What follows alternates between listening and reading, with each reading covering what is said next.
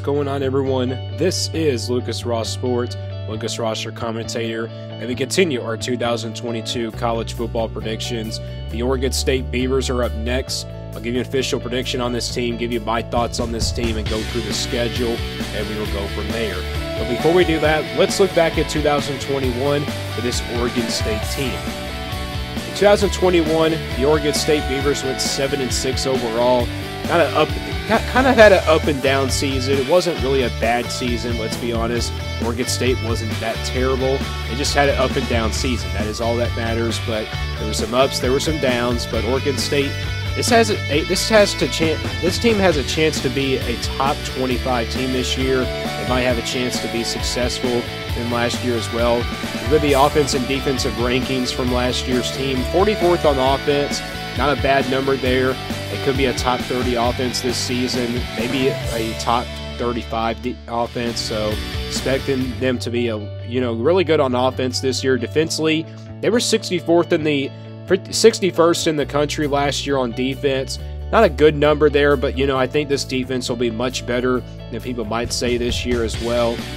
Offensively, points per game, they went 31.5 points a game last year. They had 31.5 points a game last year. Opponents given up 25.8 points a game last year, given up on the defensive side of the ball. So, there's a lot to expect from this team this year. You just got to go through the schedule and see what their record will be. And here's that schedule for 2022 for Oregon State. You see that opening game against Boise State. Not a bad team, to be honest with you guys. They're a great group of 5 team. This is a home game, though, for Oregon State. It's a home field advantage there for them. This game is on September 3rd. It's the opening game of the season for them. But this game right here will be close. Boise State's a good group of 5 team. Not a terrible team. Somewhat of a good team. Not a great team, but they're a team to look out for in the group of 5 teams. I don't really study group of 5 teams, to be honest, but I think that Oregon State does win this one.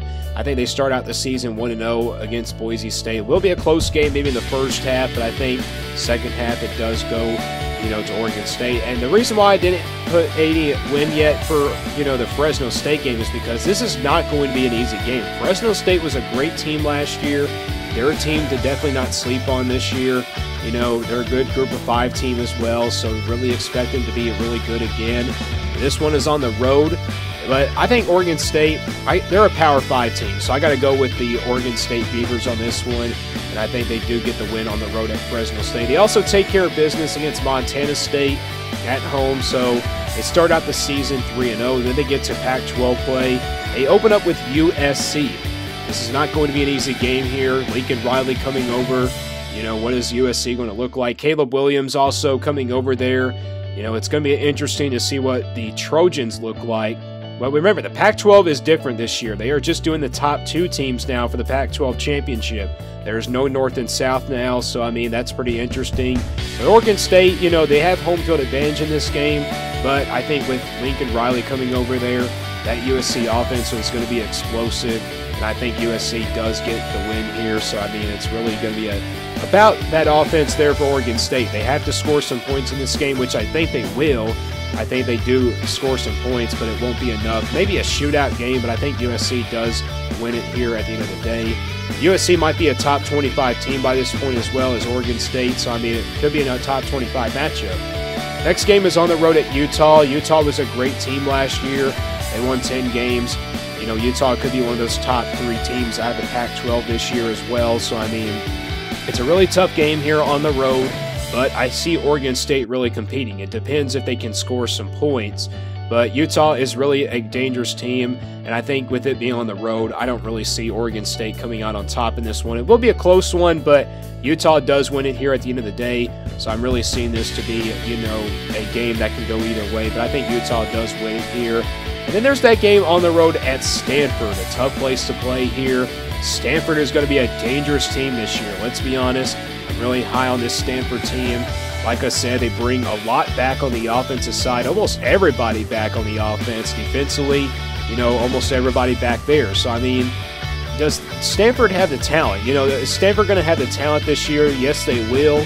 They have a veteran team this year, so there's no reason why they shouldn't be so good. I know Stanford I know people are doubting Stanford a little bit, but I think Oregon State does compete in this game, maybe in the first half.